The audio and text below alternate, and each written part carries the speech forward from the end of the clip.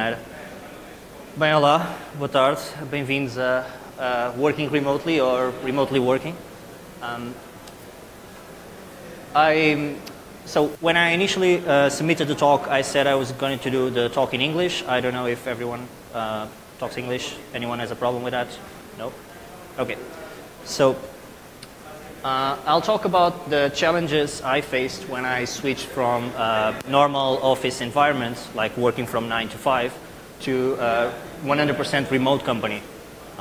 If some of you are already working on a remote company, some of these challenges might already be familiar to you. Maybe you have different challenges depending on your setup, or maybe, I don't know, you're not liking it.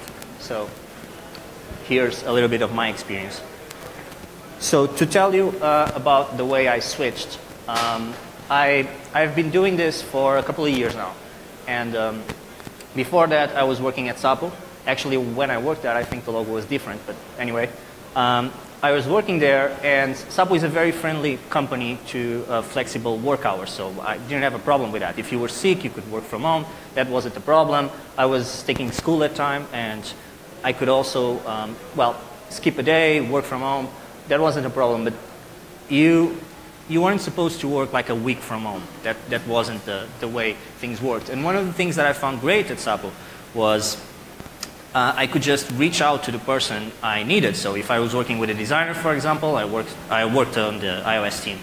If I needed to talk to the designer about a certain screen, it was super easy to just reach out to him, and we would spend an afternoon playing around or improving the app. That was great, by the way, not for project times, but for me as a developer and for him. So that was one of the great things there. And I thought at the time that was what kept quality high. When I switched, I now realize that the problem was at Sapo, everything was so synchronous. That was the thing. So if you were doing something, you could just interrupt someone. So SAPs were something not that rare. When you go to remote, you switch from sync to asynchronous. You can't think like that. ACPs are like currency. You don't spend them all in the same place. If you keep interrupting people, they won't get any work done. That, and of course your colleagues are probably a tab. If your colleagues are a tab, you don't know if they're there or not. So you kind of have a filter. That was one of the first shocks I had. Because I joined, I needed something, and I was like, well, why isn't this person online? So that switch took some time, and I believe it's mainly the switch you see when you go from normal office to remote. So I would like to now try to sell remote to you. So just a little bit, I would like to expose some of the advantages I find in remote working. First one is the commute. Not having to commute, of course, not having to commute.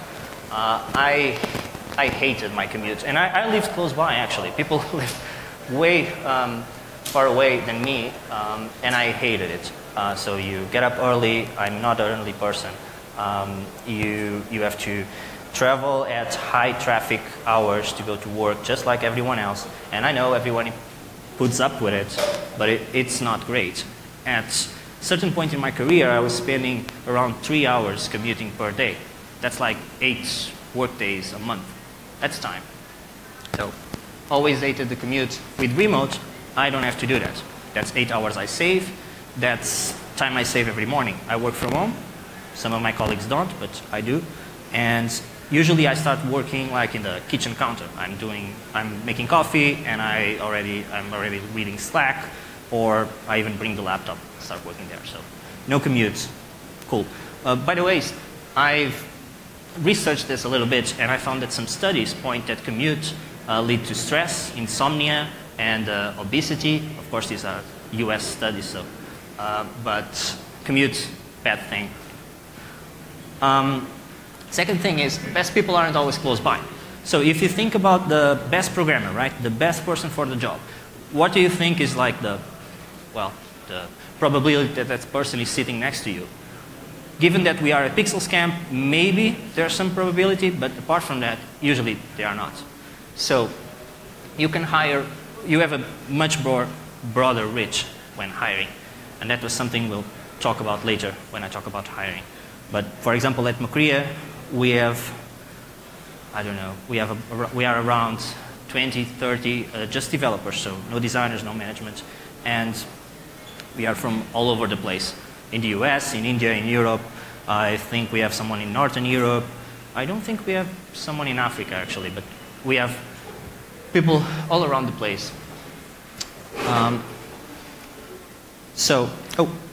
The previous point, sorry. One thing is, people think that remote means you can hire cheap, and about that topic. So good people will always be expensive. You're not the only one hiring remote. So if in a global marketplace, a good person in India will charge you probably the same as a good person in Portugal. You won't hire cheap because he knows he can get more. It's not rocket science. A lot of people are doing remote now. So not a way for getting developers cheaper. Unless you are from the valley. In that case, I believe you can get them cheaper because, well, everything's cheaper than that. Next is keep them. People move like a lot along their lives. Their spouses or their husbands, they need to move, they get a better job. So if you have a person that's key to your company, that it's key to your project, is a key developer, if that person says, I need to move closer to my family, I want to travel, whatever, why lose them? So with remote, you don't get that. If everyone is working from remote, it doesn't matter. I have no idea where most of my colleagues are, and I don't care. So next, this is a big point for me, personally. Some people, this is not specific to remote, of course. You can have a great work-life balance outside of remote or not. But with remote, with that async thing, you don't have the same pressure. You don't have that thing where you, I don't know, you're at the office and it's 5 o'clock, you finish something and then you spend 1 more hour browsing or something. You're not doing anything, just waiting to finish the day and not leave early. You don't get that with remote. So I work at home.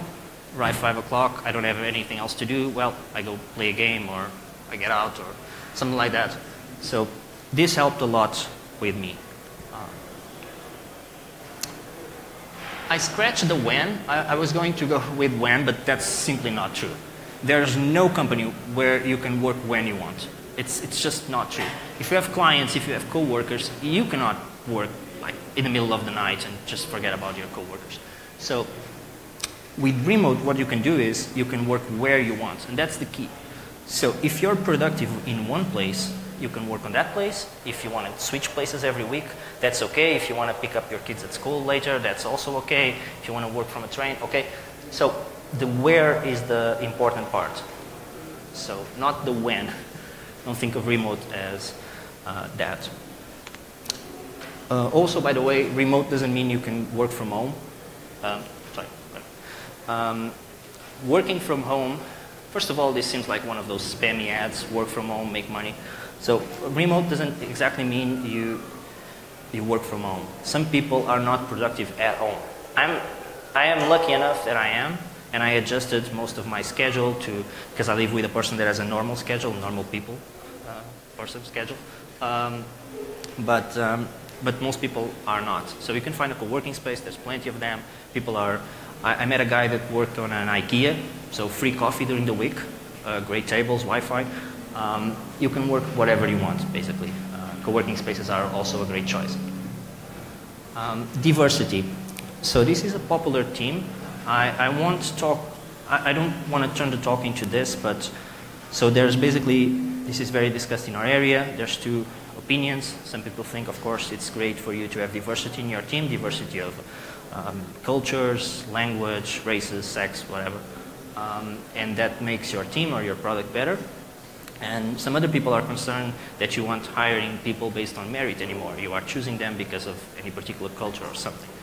Not wanting to side with one side or another, I'll just say that remote, well, you get multicultural for free. So our team is multicultural. That's the kind of the definition when you start hiring from all around the world.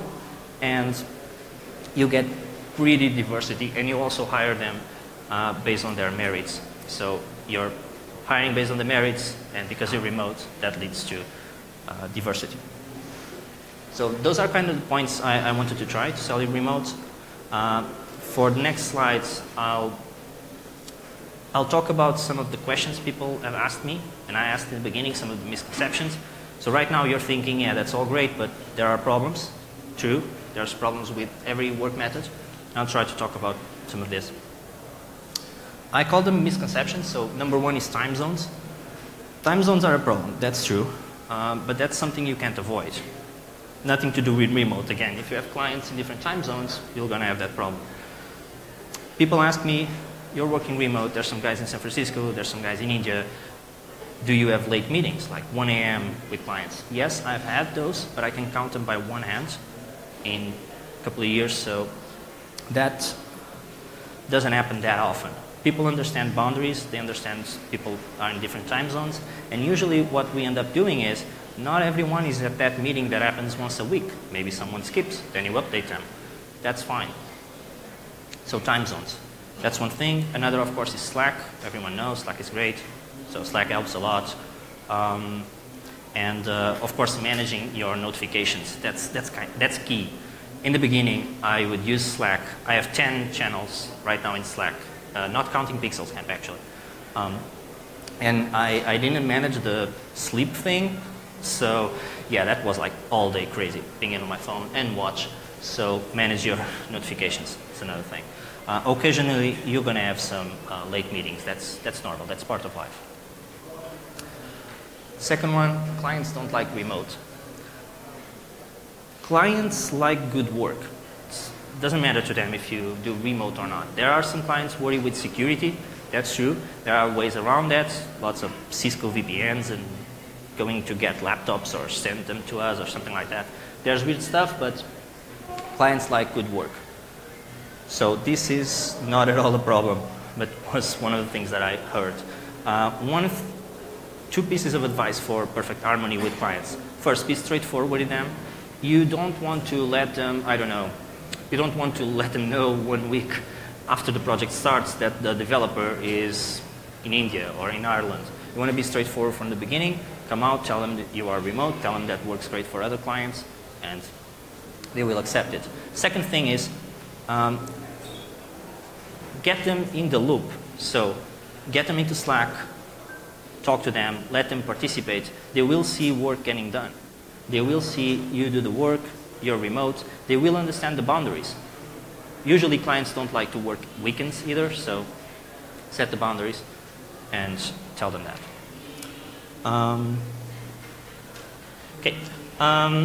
The office is more productive. This is true for some people, but if you ask yourselves, last time, let's say you need to get a project done and you really need to focus. Last time you were really productive for 5 hours, was that at the office? And if yes, was that during peak hour? So after lunch, 3 o'clock, are you productive at the office? Most people will probably say no. Most people will say, yes, I'm very productive at the office in the morning before everyone comes in, or late at night when everyone leaves. So the office is not necessarily more productive. It can be. Again, with remote, you can choose to go to an office.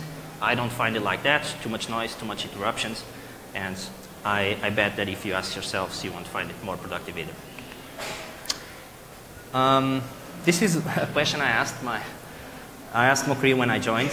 So one of the first questions I asked them was, yeah, this remote thing is all great, but I mean, do people show up for working?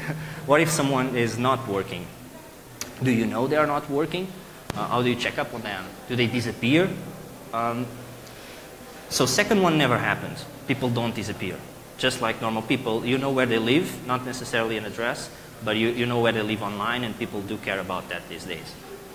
And the first one, if you know people are working, as good managers discovered over time, you don't need, if you hire good people, you don't need to know if they're working or not. That's not the case.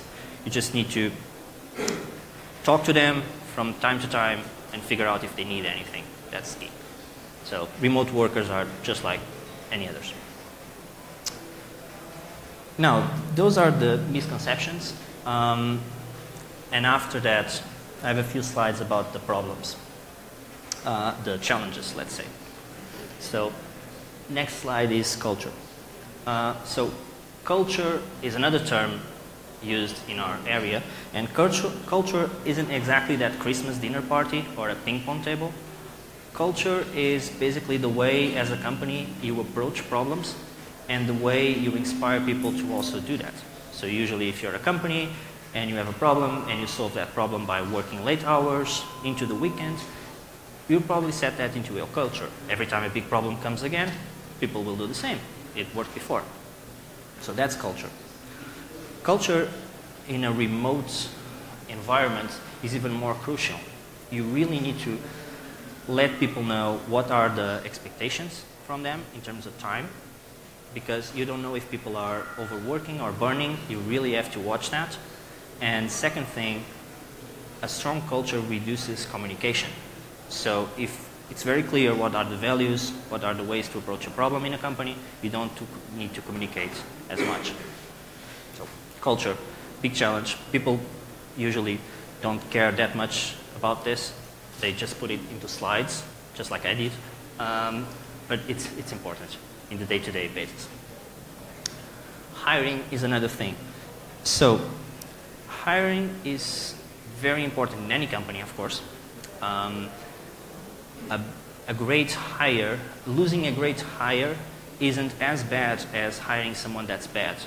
Usually you prefer to lose someone great than to hire someone bad. The impact is usually bigger. So hiring in remote, what I found out during these years is juniors don't quite work. It's not that they don't work, but you need people that you can give them work, they go and they do asynchronously on their own. They don't keep asking you questions. And juniors are tough for that. You can, of course, hire someone and train them, and there's pair programming and all that, but then you're just back again at the same problem where you need to have everyone online, same time zone and all that, and the process is way slower. If you need to hire a junior and you need to train them very well, remote might fail a little bit for you there. Next, there's onboarding. So if you hire someone to do remote company, they are in Slack, they joined. Perhaps they don't have a client the first few days because they are unreliable. So you hire them. What now? You really need to have the onboarding, because when you're in a company, you can just ask around. If you need someone, you need some information, you can just ask around, someone will tell you.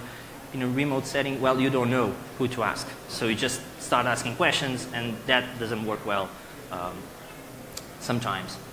So you really need a good onboarding process. Let them know who's handling what.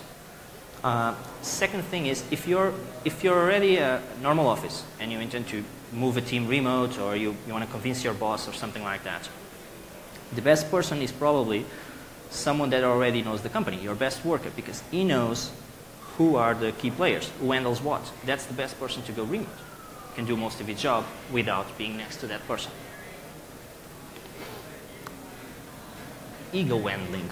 So, writing on a chat, sometimes you don't pass the right emotions, let's say. So, as a programmer, I had this problem, small problem. So we write something, and sometimes that comes out too strong. So you're just, I don't know, you're being a jerk, or someone's being a jerk to you, and sometimes you don't even understand that. You're just saying things like you usually say, but the person isn't seeing your face. So ego handling is something you learn, but if you have someone from the company that's already used to this setting, the person can look into the chat and say, talk to both persons, say, hey, look, this might be misunderstood. For me, that I'm not a native English speaker, that was even worse, because I used to say a lot of things that now I don't. You understand the power of some words. So this is something that you have to watch for if you work mainly on Slack. Isolation. So this is a big problem, believe it or not. Some companies even give perks to employees that work remote. For example, there's companies that give them like a gym subscription, or I don't know, free vegetables, stuff like that. That forces them to not always be at home. Because for me, for example, I work at home. If I spend 3 days without going out to lunch with someone, I start to go crazy. So you want to watch that. Always check up with someone when you hire them. explain that if you're coming from a normal office where you see people every day, people you work with, your friends, you'll stop seeing people every day at work. You can't depend on work to make new friends. And, well, work are not your friends anymore. So now you must go out and find another hobby or another activity where you can meet new people or hang out with the people you already know. So this is something I didn't know when I joined. It's something you really have to watch for. Transparency. So at a company, you usually have something like a water cooler or someone that talks a lot. So usually you know everything, even things that aren't about your project. You know someone's getting married, you know something's getting, I don't know, some project is getting cut or some project is starting. You know these things. People talk. At a remote setup, you don't. So you don't have the water cooler where people talk. So you really must do the transparency thing where you have like monthly meetings or, I don't know, weekly meetings or whatever. Some people get together. For example, there's companies that do a get-together annually with everyone in the company, and they fly everyone in. For example, the guys that do WordPress do that. So they fly everyone in into a place and they meet once yearly. There's more companies doing that. We aren't, by the way, yet.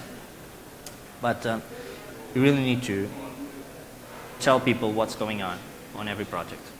And also, if you have a boss or a manager or whatever, one-to-one meetings are very important. Meetings where you can ask, because in a global meeting in a company, you have like 40 people. You won't ask, hey, look, what's going on with that project that I have no business knowing. But if you're talking to just one person, if that person leaves you, well, at ease, you can just ask him, hey, what about that project? And I know, people are curious, at least I am. And you like to know if the company is doing well. You don't see these guys. So they might go out of business tomorrow, you don't know. So transparency, it's important for that. Oops. Okay. So that's all. To recap, remote isn't exactly a solution to all your problems. It's just another work method. There are problems with it, just like with anything else. I find it very useful and a great way of working. If I were to start a company right now, I would probably start with remote. And well, thank you for coming. I would like to get any questions, if some of you have, and any criticism. If you find remote doesn't work, I love to hear that. Thank you.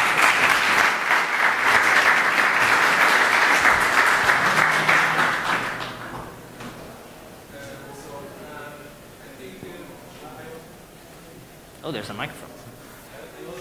From the beginning, you talked about this, but I'd like to know about management. On remote management.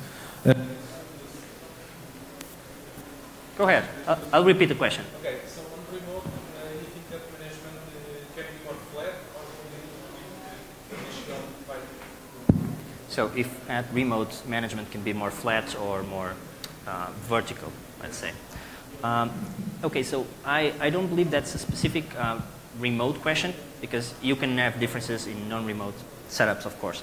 But in remote, if you have a very hierarchical thing, you tend to have like, I don't know, a lot of passing the message. At remote, because we tend to hire only pros, okay? You only hire the A players. You need them to work alone, right? If you only do that, everyone is an expert in their field. So if you have, let's say you have a conversation with a client, you're working on a project with a client, and the client asks you if you can add a certain feature, or I can add a certain feature. I don't go running to the manager and asking that. I don't do that. I tell him yes or no. So at a setup like this, if you have that, you always go to the manager, and the manager go to his boss and all that, you lose a lot of time. You start having like paperwork and emails and all that. We don't do that. And I wouldn't advise you to have that, because time zones, you would just spend like 2 days until you can answer the client. It's way faster if you hire someone and trust them to do their work. That's what you're paying for, actually. Any more questions? How long have you been working remote? So I believe it's 2 years and something now. So yeah. And I worked before a couple of jobs as a freelancer, but How many time zones we have? Okay, so we have basically from San Francisco. I believe there was someone in Japan some time ago, but I think he left. He was in Japan, then he left. So basically that's -8 for San Francisco, and India, for example, which is the common, another common place, is 5.5. So I've been in talks with, in conversations with people from San Francisco, India, Lisbon, London, all in the same call. So usually 6 p.m. is the best time for the San Francisco folks.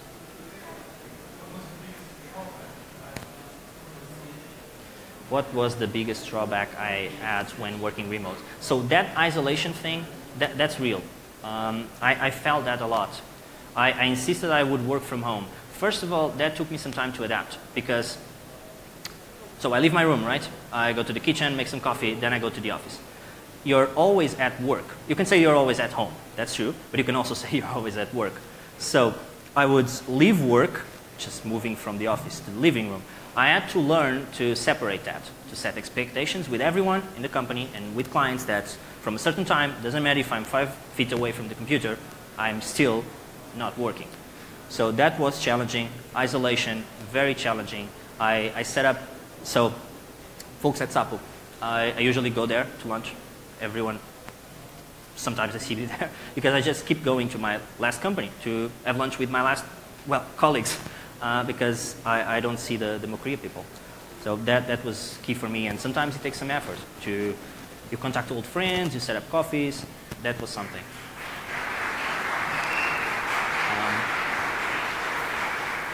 Do you often have language barriers, and if you have any communication issues with your colleagues and your clients? Okay, so, How do you overcome them? okay, if we have communication barriers with clients, colleagues, and how we overcome them.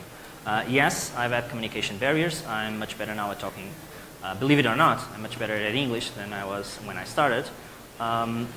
So you get better at that. For your colleagues, it's difficult sometimes. Your colleagues aren't the problem because if your colleague says something you don't understand, you can always ask him to explain, to repeat. It gets kind of problematic if he has to repeat like twice or 3 times. But with a client, that's really serious. If you don't understand a client in a call, well, you ask him once. If you start asking more than once, that gets bad. So how we overcome them? Usually I'm not alone in a call. So a lot of times I've had to ask someone to, because I missed like one word or something, so I asked one of my colleagues. Another way of overcoming that is, well, you just train. You talk a lot every day.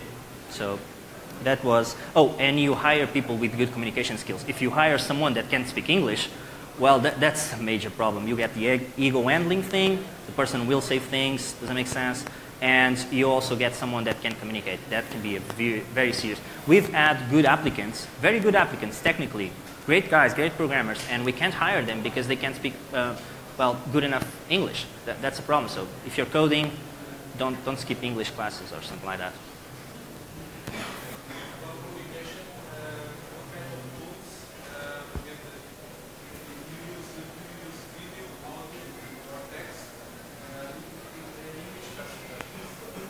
Okay, so what tools do we use and for what, basically? Okay, in terms of communication. We use Slack a lot, everyone does, no big deal. We were using it before it was cool. So apart from Slack, we invite clients to Slack. That's another key thing. I know a lot of companies do, but we stress that. So we usually have like one Slack channel for clients where we talk with them, developers. Then we have another private channel for the developers where we put up the GitHub notifications. Start having a lot of them, that gets boring to the clients. And we have another one which is kind of an internal channel to that project where we have the manager and the programmers, the designers, everyone together except the client. Okay, so in terms of other tools, we use Zoom a lot. Skype sucks, sorry, but Skype does suck. For like 40 people, Skype starts to go down. So we use Zoom. Zoom works well for us, at least for now. They have an app for everything. We don't use that much video, actually. I think we tend to use video when we are on initial conversations with clients, you know, to establish that trust and all that. But then we start cutting on that. Day-to-day basis, daily meetings, something like that, we don't use the video, we just use the voice. But voice is way faster than typing on Slack. So typing on Slack is usually something, again, very async. It's not quite email, but it's like when you have the time, look at this. And Zoom is like, I need help. Can we talk 5 minutes? And then we just paste the Zoom link, someone taps, and there he goes. Now you have Slack calls. They also work some, yeah, for 2 person, 3, they work. Okay, that's the tools. Any other questions?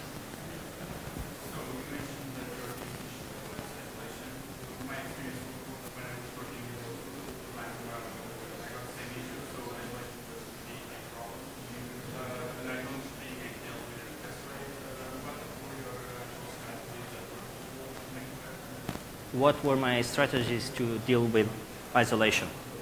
So, well, first, it helps if you have friends outside of work. So that's the first part. So I just try to reconnect with some friends. There's also hobbies. I mean, sign yourself for a photography class or a yoga class or something like that. So find an hobby if you want to meet new people, all that. With the remote, most companies will be very, yeah, I have my yoga class. Most companies are like, yeah, cool, that's okay. Skip the meeting, go to the yoga class. So that's cool with most companies. And try to have a meal every time. I was talking with someone outside just 10 minutes before the talk started, and he was telling me that he tries to have a breakfast every day. Someone goes out of the house, and then he comes back again, and he works. So that's his thing. For me, it's the lunches. And also, I live with someone, which is easier to deal, and we invite people for dinner. So yeah, that's the way I deal. Meals. Yeah.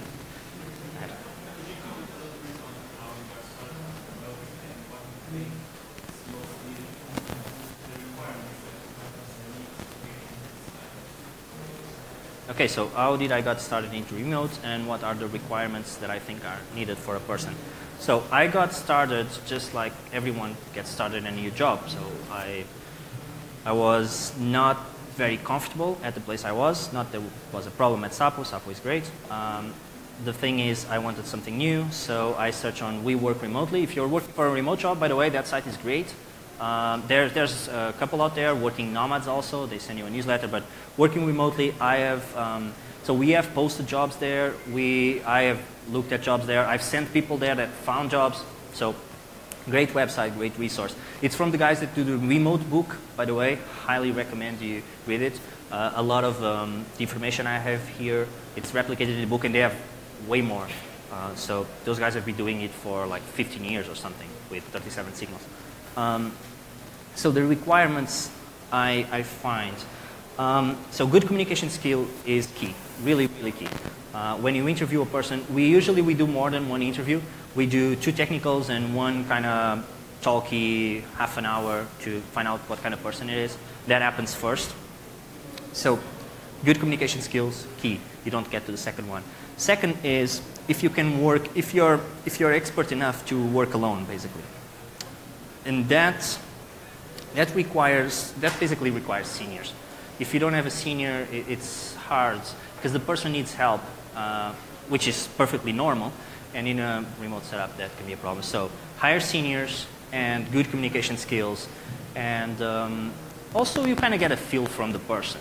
If you ask them, for example, let's say you have a problem with a client, what do? You send an email, you ask that type of question. If the person is someone that is always running to their manager or always running to their boss and they can take a step without, that might be a problem for you. You'll have to adjust them to this way of working. You can do it, but you'll have that trouble. So if you can hire someone that's very independent, probably a freelancer, someone that worked remote before, that will be easier for you. I guess that you have to overcome some financial issues like accounting and whatnot. So how do you overcome that since you are working for this company? Okay, so accounting issues and legal and all that. So that's something I didn't touch because at Mokri I'm not in contact with that topic, but I know a little bit. So basically, every country has some way of you as an individual establishing yourself as a company. So in Portugal is the Cibos Verdes, and you have a lot of stuff like that in every country. There's easier countries and harder countries. But usually they do have. So do that, find a way of giving invoices to someone, and most companies in the US accept that. And that's okay for most accountants, both in Portugal and other places. What else? Well, I think that's it. Legal and accounting, it's that. Do I ever see my team? In Zoom? Does Zoom count? Oh. Okay, so I'm seeing some of my team right now. There's one here, there's another there. Sorry for pointing you out, guys. So I see the Portuguese part of my team, and we are more than one, which is great.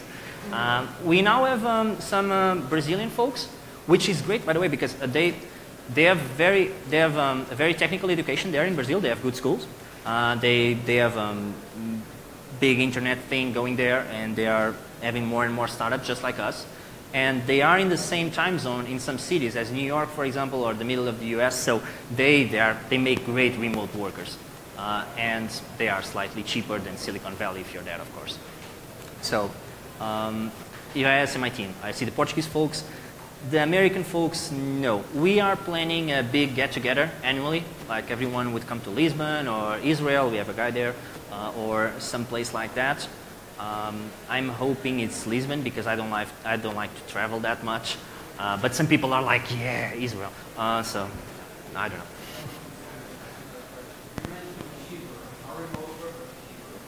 I talked about that. Are remote workers cheaper? No, they aren't necessarily. Again, they are cheaper than the Valley because there's nothing more expensive than there for hiring talent. But they are not cheap work. That's not remote. That's freelance.com, elance.com, something like that. That's that. Remote is not that. Someone that works remote can go to another company. There's more doing this. So you can get the prices up if you're good. So why would you charge less? Usually what you have is you have an above average salary.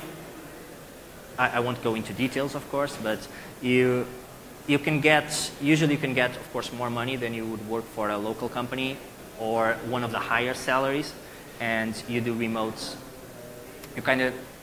Doing remote, you can get more money, but it's still cheaper than whoever's hiring you where they are from, usually. You said that a moment ago. Also remote worker. He knows what I'm talking about. Okay. What is my normal day work? That's kind of shameful. So I get up, I go to the kitchen, I make coffee. I have one of those AeroPress hipster things. It's cool. Easy to clean. So I make coffee. I start off with Slack. Sometimes I do a Zoom. I ask what's going on since the night before or the afternoon before. Then I go to the office. I start working. So, by the way, I wake up like 10 a.m., so this isn't like early rising. Then around 1, I go to lunch. I go out. I come back like 2:30. I work some more. And usually I make like some pauses. I take some breaks. I go to the kitchen and eat something. I play with the cat. Some time ago, when Dark Souls came out, I would take more breaks. Now I'm more controlled, so not playing that anymore. And then I would compensate during the night. Sometimes I go back to the computer like midnight and I work for like 1 hour. I still like working at home. But usually I end my day at around 7, and my wife comes home around 6, so she has like 1 hour to play Overwatch without me bugging her. So yeah, it's kind of my day's work. Sorry? Do I have work meetings? Meetings. I do have work meetings. Sometimes there has been like twice or 3 times that I had them like late at night, like 1 a.m. because the client was not an early riser just like me, and the business guy or something wanted to meet at 3 p.m. in San Francisco, and I was like, okay, I'll do the effort. So, but usually I do that like in the honeymoon phase. If a client starts doing that when you're already doing the project, I say, no. I don't do meetings at 1 a.m. Again, setting the expectations. Some people like it. Some people love working at 1 a.m. I'm just one of those people. Because again, I live with someone that has a normal work. If I didn't, I would probably leave during the night, but I can't. Right. Sorry?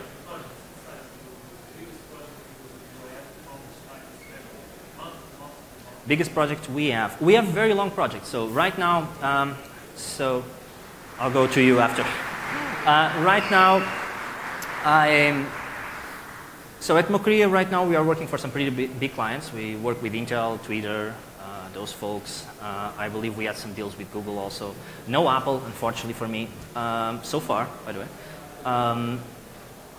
The size of the projects. Those are very big. We have teams of more than 10 people working remote for one of these big clients. And we also have projects that more than 6 months. For example, for SanDisk, we did projects for like 6 months to a year. TrueCar also, we did a very big project with them. I participated in that one. And we also have smaller projects. So sometimes a startup or something comes to talk to us and they want like 1 month or 2 month thing, just helping update or something. So we also do that. That gentleman over there.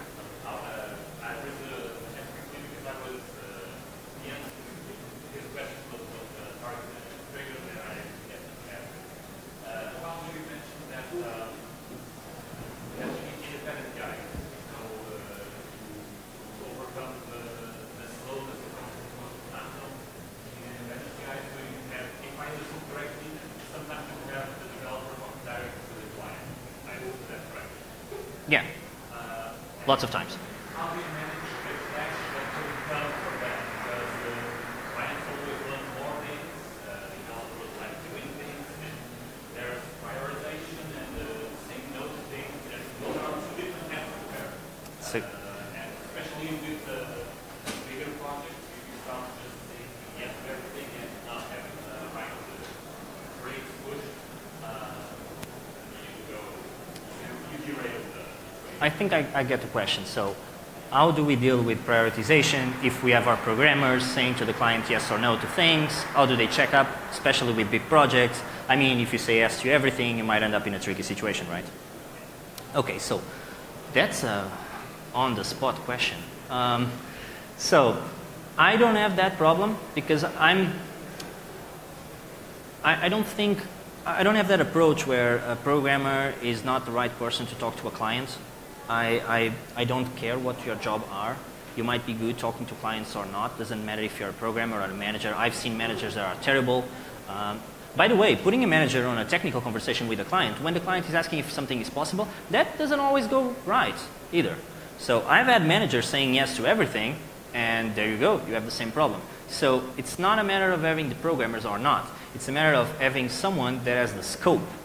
And if you have a very transparent project, you know as a programmer. Being a programmer is no excuse for you to say yes to everything and extend the deadline. You know the deadline, you know the project. You probably know it better than the manager itself. So that's not exactly an excuse. And again, if you hire certain type of people, you don't get that problem. If you do, it's always normal. You tell the client, hey, look, we estimated for this. In the meantime, you asked us this, and of course there's a contract and all that. And you said, you asked us for this, and this. We won't be able to do that. Clients understand. If they are having weekly meetings, sorry, not monthly. If they are having weekly meetings with you or daily, they already know. When you're going to tell them, hey, look, I can't do that feature. They say, yeah, we know. We have been watching your speed and seeing what you're doing. They're not stupid either. So. Or not paying attention to the project. Probably they're the guys paying the most attention, right? They are paying for the project. So they know that. So we don't have that problem.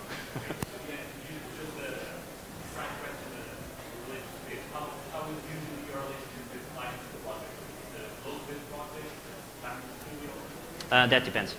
So the question was, what's our deal with clients if we do like time-based or closed project and something like that? That depends. Actually, I'm not the qualified person to answer you that, but I bet that depends. Yeah, on the client and on the project. Anyone else? Lady over there. Do you have any other tools to recommend other than communication products? Do I have any other tools? So I've been using Rescue Time lately. I don't know if you guys know of it. It's basically a Trojan. You install it and it sends everything you do to a server. I'm not super comfortable with it, as you can get by my tone, but it does tell you your productivity score because you define what applications are productive for you or not. Some people define Slack as productive, some people don't. I don't. So every time I spend on Slack counts as the 13 hours non-productive time. So I use that to kind of measure weekly. And so that's one thing. I use Zoom a lot. We use GitHub a lot, but that's a developer thing. So we use GitHub, we use pull requests a lot, and we do code review for everything. That's how we keep quality high.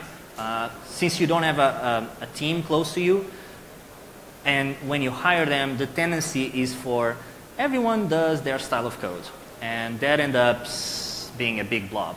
So we do code review for every single line. Sometimes clients like to do it when they have a technical team. So we use GitHub a lot. For scheduling, we use just Calendar. I use Calendly for choosing time zones and allowing people to choose that. For interviews, it's very useful. I guess that's it. If I remember anything, you can come and ask me. Yeah. Anything else? Clapping? No? I was wondering, you said you used to work at Sample, and in terms of technical challenges, since you are working with other clients, do you think those clients and projects are more challenging than what you used to work with? So from my work at Sapo, so in comparison, I've worked in other places, you know, but okay, from my work at Sapo, if I think the remote projects are more challenging, nothing to do with remote, just being in a different company. I like the agency model. I really like, because I don't like spending like 2 years working on a project. I realize that. So in that sense, it's more challenging. The projects at Mukri are great, by the way. My boss will probably be seeing this. So project Mukri are great. Mukri is great. I really enjoy it. No, but seriously, working for these big companies and being part of something that touches millions of users, it's of course something that millions and billions and all that, something that appeals very much to me, but also you have the real possibility of screwing up, which is also another bad thing. Yeah, I would say I'm better now. That's why I did the change. But you know, people get tired of stuff. So that's I don't know how to answer that. SAP was great also, by the way. People know. People know.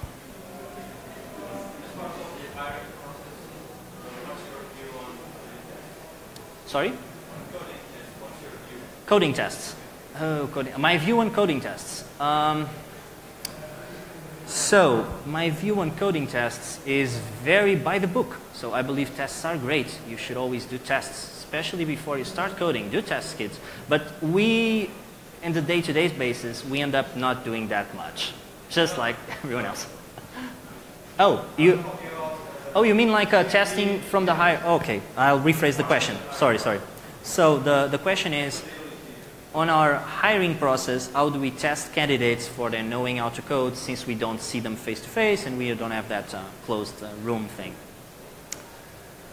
Another great thing I took from Sapo, by the way. Sapo has a great interview process. I loved it. I left the process thinking I was the stupidest person on the earth, and then someone hired me. It was super weird. So I spent like 3 hours then, and I heard from some friends that if you spend half an hour, you're out. So you have to spend 2 hours or more, because, well, you have to make up time. So talk slowly or something. At Mukria, I try to replicate that. So in particular, in my case, when I'm interviewing someone for iOS, I tend to ask them a lot of questions, and the questions I ask them, they are not coding questions. Usually they are more like explain the API to me questions. Not how you use it, how it works. That's what I want, because a junior or a mid developer, they know how to use the API, they can make apps just like everyone else. A junior can probably do my job, slowly, but can do it. The thing is, they have to know how it works, because when they have a problem, that's what I want. I don't want a person that goes to Google seeing how to fix a problem. I want a person that when they see a problem, they debug and they try to understand it before fixing it. If they fix it and don't understand the problem, that's the wrong approach. You're not fixing the problem. You are finding a way of it to work. You don't know if it's fixed. So I try to look for that.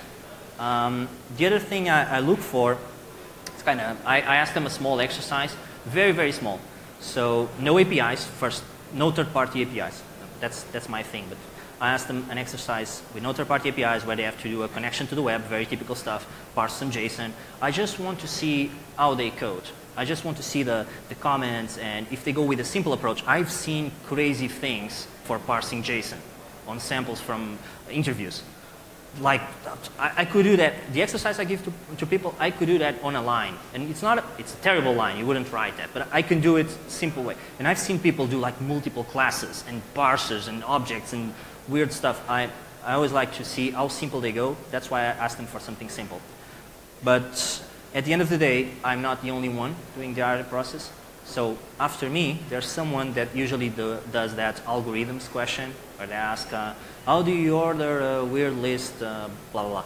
I don't do that. I don't believe in that. But we do that, and that person believes, and you have to kind of go through all the process, because you might end up working with me or with that person. That person knows what he's looking for. So we do 3 interviews because of that, and sometimes even more if you need. So that's how I go about it. Not speaking for Macria here. Anything else? I need some water. No? Okay.